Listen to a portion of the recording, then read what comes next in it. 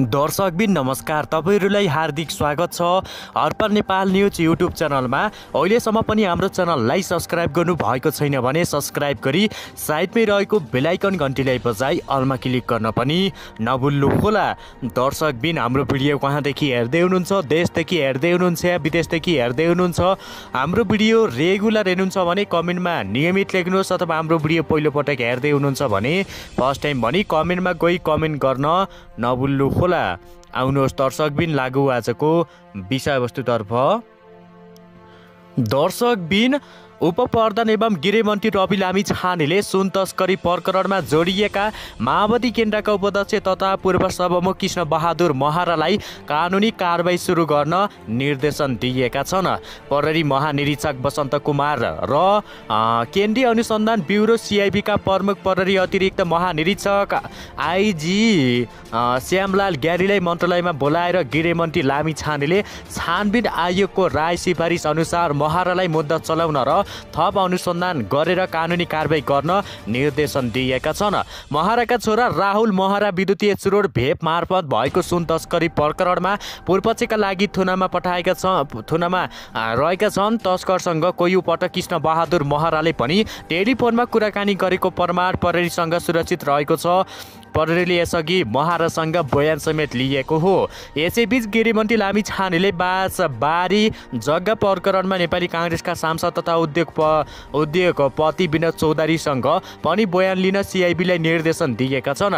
गृहमन्त्री लामिछानेले गृह सचिव एक नारायण अरियाल, प्रहरी महानिरीक्षक वसन्त कुमार र CIB का प्रमुख AIG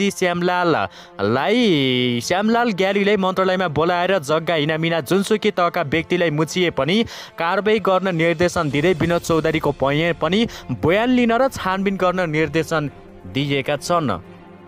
उपप्रधान एवं गृहमन्त्री रवि लामिछानेले बाँसबारी छाला जुत्ता कारखानाको 10 रोपनी जग्गा सरकारमा ल्याउने प्रक्रिया अझै सुरु गर्न पनि निर्देशन दिएका छन्। बाँसबारी छाला जुत्ता कारखानाको जग्गा प्रकरणमा यसअघि विनोद चौधरीका भाइ अरुण चौधरी पनि पक्राउ परेर छुटेका थिए। दर्शकबिन यता भने उपप्रधान तथा गृहमन्त्री रवि लामिछानेले बाँसबारी छाला जुत्ता कारखानाको 10 रोपनी जग्गा फिर्ता ल्याउने सम्बन्धमा उद्योगपति विनोद चौधरीसँग सोधपुछ गर्न निर्देशन दिए पनि चौधरी भने यसबारेमा अज्ञात रहेका छन्। नेपाली कांग्रेसको तर्फबाट प्रतिनिधि सभा सदस्य रहेका चौधरीको निजी सचिवालयको गृहमन्त्रीले निर्देशन दिएको भनेर प्रकाशमा आएका समाचार मात्र जानकारी भएको छ। गृहमन्त्री लामिछानेले बाँसबारी छाला जुत्ता कारखानाको 10 रोपनी जग्गा सरकारको नाममा जग्गा फिर्ता ल्याउने प्रक्रिया हाल्न गृह सचिव एक नारायण अरियाल, प्रहरी महानिरीक्षक वसन्त कुमार र नेपाल प्रहरीको केन्द्रीय अनुसन्धान विभागका प्रमुख श्याम ग्यालीलाई आइतबार निर्देशन दिएका हुन्।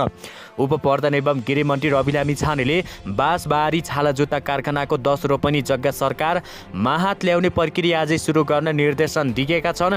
गृहमन्त्री लामिछानेको सचिवालयले भन्यो त्यसका लागि विनोद चौधरी सहितले अनुसन्धान प्रक्रियामा ल्याउन प्रहरीको केन्द्रीय अनुसन्धान ब्युरोले बयान लिने भएको पनि बताएका हुन्। यता प्रतिनिधि सभामा भने प्रमुख विपक्षी दल नेपाली कांग्रेसले गृहमन्त्री लामिछानेलाई रोस्टरमा जानबाट समेत रोकेर राजीनामा माग समेत गरेको थियो। दर्शकबिन त्यस्तै यता भने एमालेका प्रमुख सचेतक महेश कुमार बतौलाले नेपाली कांग्रेस उपप्रधान तथा गृहमन्त्री रवि लामिछानेमाथि प्रहार गरेर वर्तमान सरकार ढल्ने काममा लागेको बताएका छन्। आइतबार संसद भवन परिषदमा सञ्चारकर्मीसँग कुराकानी गर्दै उनले कांग्रेसले गृहमन्त्रीले आक्रमण गरेपछि सरकार ढल्न सकिन्छ भनेर अङ्कगणितको आधारमा प्रस्तुति देखाइरहेको आरोप लगाएका हुन्। उनले भने रवि लामिछानेले गृहमन्त्रीको बारेमा उहाँ दोषी हो र राज्यबाट प्रमाणित हुनुभयो भने उहाँ स्वयंले भन्नुभएको छ कि छानबिन सबै तहबाट होस्, यसलाई राजनीतिक ढङ्गबाट हामीले राजपाको नेतृत्वकर्ताले आक्रमण गर्नु भनेको यो सरकार ढल्न सकिन्छ भनेर अङ्कगणितको आधारमा जसरी प्रस्तुत देखिएको छ, राजस्वको नेतृत्वलाई बदनाम गर्ने टिक्न नसकेपछि यो सरकार ढाल्न सकिन्छ भन्ने साथ 1 महिनाभित्रमा सरकार ढाल्छौ भनिरहनु भएको छ भन्दै बताएका हुन्। उनले कांग्रेसले 28 दिनभित्र सरकार ढाल्छौ भने अभिव्यक्ति दिइरहेको भएको भन्दै उल्लेख गर्दै अनुसन्धानले दोषी ठहरको खण्डमा दोषी कोहीलाई पनि उम्कन नदिन नहुने बताएका छन्।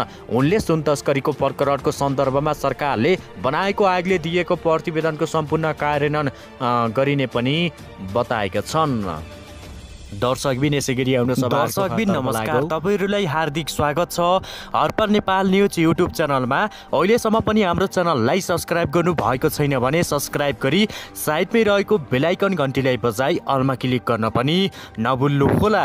दर्शकबिन हाम्रो भिडियो कहाँदेखि हेर्दै हुनुहुन्छ, देशदेखि हेर्दै हुनुहुन्छ या विदेशदेखि हेर्दै हुनुहुन्छ, हाम्रो भिडियो रेगुलर हेर्नुहुन्छ भने कमेन्टमा नियमित लेख्नुहोस्, अथवा हाम्रो भिडियो पहिलोपटक हेर्दै हुनुहुन्छ भने फर्स्ट टाइम भनी कमेन्टमा गई कमेन्ट गर्न नभुल्नु होला। आउनुहोस् दर्शकबिन लागू आजको विषयवस्तुतर्फ। दर्शकबिन उपप्रधान एवं गृहमन्त्री रवि लामी छानेले सुन तस्करी प्रकरणमा जोडिएका माओवादी केन्द्रका उपाध्यक्ष तथा पूर्व सभामुख कृष्ण बहादुर महरालाई कानुनी कारबाही सुरु गर्न निर्देशन दिएका छन्। प्रहरी महानिरीक्षक वसन्त कुमार र केन्द्रीय अनुसन्धान ब्युरो CIB का प्रमुख प्रहरी अतिरिक्त महानिरीक्षक आइजी श्यामलाल ग्यालीलाई मन्त्रालयमा बोलाएर गृहमन्त्री लामी छानेले छानबिन आयोगको राय सिफारिस अनुसार महरालाई मुद्दा चलाउन र थप अनुसन्धान गरेर कानुनी कारबाही गर्न निर्देशन दिएका छन्। महराका छोरा राहुल महरा विद्युतीय चुरोड भेप मार्फत भएको सुन तस्करी प्रकरणमा पूर्वपक्षका लागि थुनामा रहेका छन्। तस्करसँग कोही पटक कृष्ण बहादुर महराले पनि टेलिफोनमा कुराकानी गरेको प्रमाण प्रहरीसँग सुरक्षित रहेको छ। प्रहरीले यसअघि महरासँग बयान समेत लिएको हो। यसैबीच गृहमन्त्री लामी छानेले बाँसबारी जग्गा प्रकरणमा नेपाली काङ्ग्रेसका सांसद तथा उद्योगपति विनोद चौधरीसँग पनि बयान लिन CIB लाई निर्देशन दिएका छन्। गृहमन्त्री लामी छानेले गृह सचिव एक नारायण अरियाल, प्रहरी महानिरीक्षक वसन्त कुमार र CIB का प्रमुख AIG श्यामलाल ग्यालीलाई मन्त्रालयमा बोलाएर जग्गा हिनामिना जुनसुकै तहका व्यक्तिलाई मुछिए पनि कारबाही गर्न निर्देशन दिँदै विनोद चौधरीको पनि बयान लिन र छानबिन गर्न निर्देशन दिएका छन्। उपप्रधान एवं गृहमन्त्री रवि लामी छानेले बाँसबारी छाला जुत्ता कारखानाको 10 रोपनी जग्गा सरकारमा ल्याउने प्रक्रिया अझै सुरु गर्न पनि निर्देशन दिएका छन्। बाँसबारी छाला जुत्ता कारखानाको जग्गा प्रकरणमा यसअघि विनोद चौधरीका भाइ अरुण चौधरी पनि पक्राउ परेर छुटेका थिए। दर्शकबिन यता भने उपप्रधान तथा गृहमन्त्री रवि लामी छानेले बाँसबारी छाला जुत्ता कारखानाको 10 रोपनी जग्गा फिर्ता ल्याउने सम्बन्धमा उद्योगपति विनोद चौधरीसँग सोधपुछ गर्न निर्देशन दिए पनि चौधरी भने यसबारेमा अज्ञात रहेका छन्। नेपाली काङ्ग्रेसको तर्फबाट प्रतिनिधि सभा सदस्य रहेका चौधरीको निजी सचिवालयको गृहमन्त्रीले निर्देशन दिएको भनेर प्रकाशमा आएका समाचार मात्र जानकारी भएको छ। गृहमन्त्री लामी छानेले बाँसबारी छाला जुत्ता कारखानाको 10 रोपनी जग्गा सरकारको नाममा जग्गा फिर्ता ल्याउने प्रक्रिया हाल्न गृह सचिव एक नारायण अरियाल, प्रहरी महानिरीक्षक वसन्त कुमार र नेपाल प्रहरीको केन्द्रीय अनुसन्धान विभागका प्रमुख श्याम ग्यालीलाई आइतबार निर्देशन दिएका हुन्।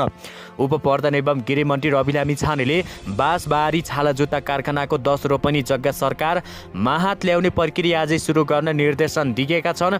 गृहमन्त्री लामी छानेको सचिवालयले भन्यो त्यसका लागि विनोद चौधरी सहितले अनुसन्धान प्रक्रियामा ल्याउन प्रहरीको केन्द्रीय अनुसन्धान ब्युरोले बयान लिने भएको पनि बताएका हुन्। यता प्रतिनिधि सभामा भने प्रमुख विपक्षी दल नेपाली काङ्ग्रेसले गृहमन्त्री लामी छानेलाई रोस्टरमा जानबाट समेत रोकेर राजीनामा माग समेत गरेको थियो। दर्शकबिन त्यस्तै यता भने एमालेका प्रमुख सचेतक महेश कुमार बतौलाले नेपाली काङ्ग्रेस उपप्रधान तथा गृहमन्त्री रवि लामी छानेमाथि प्रहार गरेर वर्तमान सरकार ढल्ने काममा लागेको बताएका छन्। आइतबार संसद भवन परिषदमा सञ्चारकर्मीसँग कुराकानी गर्दै उनले काङ्ग्रेसले गृहमन्त्रीले आक्रमण गरेपछि सरकार ढल्न सकिन्छ भनेर अङ्कगणितको आधारमा प्रस्तुति देखाइरहेको आरोप लगाएका हुन्। उनले भने रवि लामी छानेले गृहमन्त्रीको बारेमा उहाँ दोषी हो र राज्यबाट प्रमाणित हुनुभयो भने भने उहाँ स्वयम्भूले भन्नुभएको छ कि छानबिन सबै तहबाट होस्, यसलाई राजनीतिक ढङ्गबाट हामीले राजसपाको नेतृत्वकर्ताले आक्रमण गर्नु भनेको यो सरकार ढल्न सकिन्छ भनेर अङ्कगणितको आधारमा जसरी प्रस्तुत देखिएको छ, राजसपाको नेतृत्वलाई बदनाम गर्ने टिक्न नसकेपछि यो सरकार ढाल्न सकिन्छ भन्ने साथ 1 महिनाभित्रमा सरकार ढाल्छौ भनिरहनु भएको छ भन्दै बताएका हुन्। उनले काङ्ग्रेसले 28 दिनभित्र सरकार ढाल्छौ भने अभिव्यक्ति दिइरहेको भन्दै उल्लेख गर्दै अनुसन्धानले दोषी ठहरको खण्डमा दोषी कोहीलाई पनि ओम्कन नदिन नहुने बताएका छन्। उनले सुन तस्करीको प्रकरणको सन्दर्भमा सरकारले बनाएको आयोगले दिएको प्रतिवेदनको सम्पूर्ण कार्यान्वयन गरिने पनि बताएका छन्। दर्शकबिन यसै गरी आउनु सभाहरूको खतर्फ लागौ। दर्शकबिन नमस्कार, तपाईहरुलाई हार्दिक स्वागत छ हर्पल नेपाल न्युज युट्युब च्यानलमा। अहिलेसम्म पनि हाम्रो च्यानललाई सब्स्क्राइब गर्नु भएको छैन भने सब्स्क्राइब गरी साइडमै रहेको बेल आइकन घन्टीलाई बजाई अलमा क्लिक गर्न पनि नभुल्नु होला। दर्शकबिन हाम्रो भिडियो कहाँदेखि हेर्दै हुनुहुन्छ, देशदेखि हेर्दै हुनुहुन्छ या विदेशदेखि हेर्दै हुनुहुन्छ, हाम्रो भिडियो रेगुलर हेर्नुहुन्छ भने कमेन्टमा नियमित लेख्नुहोस्, अथवा हाम्रो भिडियो पहिलोपटक हेर्दै हुनुहुन्छ भने फर्स्ट टाइम भनी कमेन्टमा गई कमेन्ट गर्न नभुल्नु होला। आउनुहोस् दर्शकबिन लागू आजको विषयवस्तुतर्फ। दर्शकबिन उपप्रधान एवं गृहमन्त्री रवि लामिछानेले सुन तस्करी प्रकरणमा जोडिएका माओवादी केन्द्रका उपाध्यक्ष तथा पूर्व सभामुख कृष्ण बहादुर महरालाई कानुनी कारबाही सुरु गर्न निर्देशन दिएका छन्। प्रहरी महानिरीक्षक वसन्त कुमार र केन्द्रीय अनुसन्धान ब्युरो CIB का प्रमुख प्रहरी अतिरिक्त महानिरीक्षक IG श्यामलाल ग्यारीलाई मन्त्रालयमा बोलाएर गृहमन्त्री लामिछानेले छानबिन आयोगको राय सिफारिस अनुसार महरालाई मुद्दा चलाउन र थप अनुसन्धान गरेर कानुनी कारबाही गर्न निर्देशन दिएका छन्। महराका छोरा राहुल महरा विद्युतीय चुरोड भेप मार्फत भएको सुन तस्करी प्रकरणमा पूर्वपक्षका लागि थुनामा रहेका छन्। तस्करसँग कोही पटक कृष्ण बहादुर महराले पनि टेलिफोनमा कुराकानी गरेको प्रमाण प्रहरीसँग सुरक्षित रहेको छ। प्रहरीले यसअघि महरासँग बयान समेत लिएको हो। यसैबीच गृहमन्त्री लामिछानेले बाँसबारी जग्गा प्रकरणमा नेपाली काङ्ग्रेसका सांसद तथा उद्योगपति विनोद चौधरीसँग पनि बयान लिन CIB लाई निर्देशन दिएका छन्। गृहमन्त्री लामिछानेले गृह सचिव 1 नारायण अरियाल, प्रहरी महानिरीक्षक वसन्त कुमार र CIB का प्रमुख AIG श्यामलाल ग्यालीलाई मन्त्रालयमा बोलाएर जग्गा हिनामिना जुनसुकै तहका व्यक्तिलाई मुछिए पनि कारबाही गर्न निर्देशन दिँदै विनोद चौधरीको पनि बयान लिन र छानबिन गर्न निर्देशन दिएका छन्।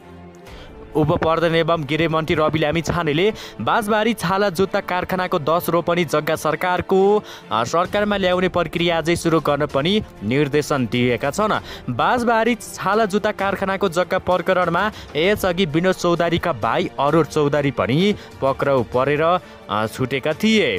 दर्शकबिन यता भने उपप्रधान तथा गृहमन्त्री रवि लामिछानेले बाँसबारी छाला जुत्ता कारखानाको 10 रोपनी जग्गा फिर्ता ल्याउने सम्बन्धमा उद्योगपति विनोद चौधरीसँग सोधपुछ गर्न निर्देशन दिए पनि चौधरी भने यसबारेमा अज्ञात रहेका छन्। नेपाली काङ्ग्रेसको तर्फबाट प्रतिनिधि सभा सदस्य रहेका चौधरीको निजी सचिवालयको गृहमन्त्रीले निर्देशन दिएको भनेर प्रकाशमा आएका समाचार मात्र जानकारी भएको छ। गृहमन्त्री लामिछानेले बाँसबारी छाला जुत्ता कारखानाको 10 रोपनी जग्गा सरकारको नाममा फिर्ता ल्याउने प्रक्रिया हाल्न गृह सचिव 1 नारायण अरियाल, प्रहरी महानिरीक्षक वसन्त कुमार र नेपाल प्रहरीको केन्द्रीय अनुसन्धान विभागका प्रमुख श्याम ग्यालीलाई आइतबार निर्देशन दिएका हुन्। उपप्रधान एवं गृहमन्त्री रवि लामिछानेले बाँसबारी छाला जुत्ता कारखानाको 10 रोपनी जग्गा सरकार माहात ल्याउने प्रक्रिया अझै सुरु गर्न निर्देशन दिएका छन्। गृहमन्त्री लामिछानेको सचिवालयले भन्यो त्यसका लागि विनोद चौधरी सहितले अनुसन्धान प्रक्रियामा ल्याउन प्रहरीको केन्द्रीय अनुसन्धान ब्युरोले बयान लिने भएको पनि बताएका हुन्। यता प्रतिनिधि सभामा भने प्रमुख विपक्षी दल नेपाली काङ्ग्रेसले गृहमन्त्री लामिछानेलाई रोस्टरमा जानबाट समेत रोकेर राजीनामा माग समेत गरेको थियो। दर्शकबिन त्यस्तै यता भने एमालेका प्रमुख सचेतक महेश कुमार बतौलाले नेपाली काङ्ग्रेस उपप्रधान तथा गृहमन्त्री रवि लामी छानीमाथि प्रहार गरेर वर्तमान सरकार ढल्ने काममा लागेको बताएका छन्। आइतबार संसद भवन परिषदमा सञ्चारकर्मीसँग कुराकानी गर्दै उनले काङ्ग्रेसले गृहमन्त्रीले आक्रमण गरेपछि सरकार ढल्न सकिन्छ भनेर अङ्कगणितको आधारमा प्रस्तुति देखाइरहेको आरोप लगाएका हुन्। उनले भने रवि लामी छानेले गृहमन्त्रीको बारेमा उहाँ दोषी हो र राज्यबाट प्रमाणित हुनुभयो भने उहाँ स्वयम्भूले भन्नुभएको छ कि छानबिन सबै तहबाट होस्, यसलाई राजनीतिक ढङ्गबाट हामीले राजपाको नेतृत्वकर्ताले आक्रमण गर्नु भनेको यो सरकार ढल्न सकिन्छ भनेर अङ्कगणितको आधारमा जसरी प्रस्तुत देखिएको छ, राजस्वको नेतृत्वलाई बदनाम गर्ने टिक्न नसकेपछि यो सरकार ढाल्न सकिन्छ भन्ने साथ 1 महिनाभित्रमा सरकार ढाल्छौ भनिरहनु भएको छ भन्दै बताएका हुन्।